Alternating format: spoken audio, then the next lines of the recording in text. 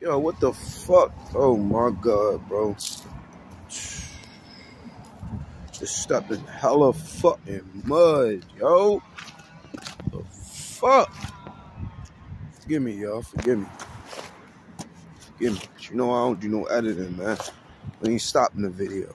Fuck it. It's always beans and rice with me. Fuck it is, man. It's Pill Bellamy in this bitch, you heard me. You mad or not? Real quick, bro. Real quick. I want to get niggas my consensus, right? On this JC versus CHARRON battle. It's my second watch, you hear me? Shit just dropped on the app. I watched it again. It's the second time I seen it. Only seen it once, like when this shit aired live. So let's really break it down. You hear me? Let's really break it down. First round. First round. I ain't gonna lie, I'm gonna keep it a bean. The first round close. You hear me? Like, anybody that's saying like CHARRON got the first round clearly is geeking. Just like anybody that's saying JC got the first round is geeking. Like, it's a close round. Like, on first watch, I edged to CHARRON. You hear me? Like, when I watched it on caffeine, I gave it to CHARRON, but on the playback, I'm not gonna lie, I kind of want to give it to JC. And I ain't being biased, I just feel like, I don't want to say it was a lot of gas in the building for CHARRON first round. I mean, niggas ain't see CHARRON in a minute, so it's some shock value there. Any white boy, you hear me? Like, a cheesy white boy. Like, I hate to mention that, but I gotta keep it a bit. That definitely plays a part, but I kind of feel like JC was saying more. Now, CHARRON round was longer, but I just feel like JC like might have had like he might have had better substance. You feel me? Like his schemes, his punches, his metaphors, like. But I like what CHARRON do. He's straight to the point. You feel me? He's straight to the point. But JC shit was a little bit more complex. So it's debatable. It's a debatable round, man. It could go either way. That's how I gotta call it. It can go either way. Second round. The second round, JC fucked CHARRON up.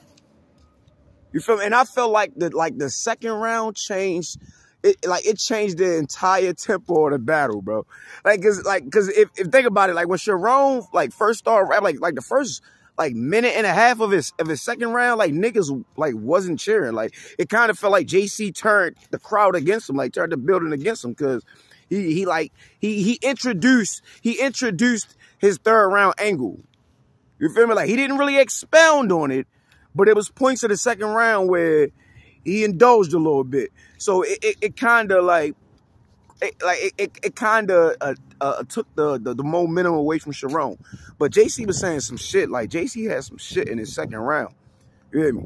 CHARRON, I like CHARRON's second round was cool. It was a little dry. You feel me? But I'm definitely giving the second round to JC. Like no debate. You feel me? That round goes to him clear. Third round. Now, I'm gonna keep it a bean. I'ma have to get a little bias. You feel me? I'ma have to get a little bias. And I've been hearing the speculation, like, you know what I mean? Like a lot of is a significant amount of people who gave like the battle to CHARRON. They feel like, yeah, JC had the little race angle in the third, but CHARRON was like really rapping, like he had some shit, like he was like you know, like niggas like to take points away from you when you use an angle. Is like, you know how like with Pokemon cards, like a fire type can't do nothing against a water type, like it's useless. It's like they act like people who angle, don't stand a chance against a nigga that's punching. Like they act like angles is non-effective against a nigga that's punching your lights out, but that's not true, bro. Cause like angles have a huge impact, bro. Like angles can destroy your career. Angles can make everybody look at you different.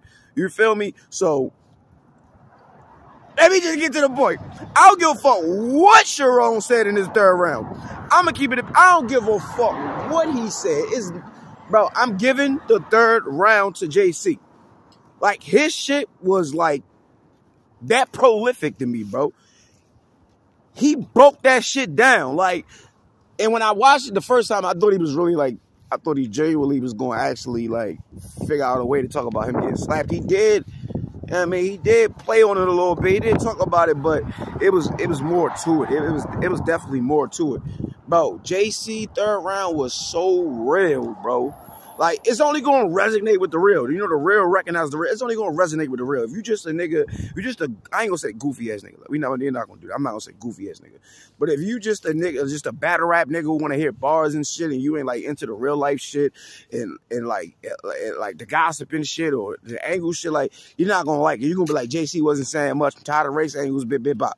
Feel me? But if you real, bro, if you real, that shit resonated with you, bro. And that shit resonated with me. You hear me? Like, for real. Like, it's, yo, oh my God, bro. That shit be weird because it's like, shit be getting, like, cringy. Like, I ain't talking about JC. I'm just saying, like, you can, like, I'm big on energy. So, like, it might sound crazy to y'all, but I can feel energy through the phone. Just watching something and, like, I'm sorry, I can feel energy through the phone. It's like, shit got a little cringy. Like, nigga, like, bro was walking on eggshells when he started talking about race and white people and exposing them. It was like, I mean, people would cheer when he had like something that sound remotely close to a punchline.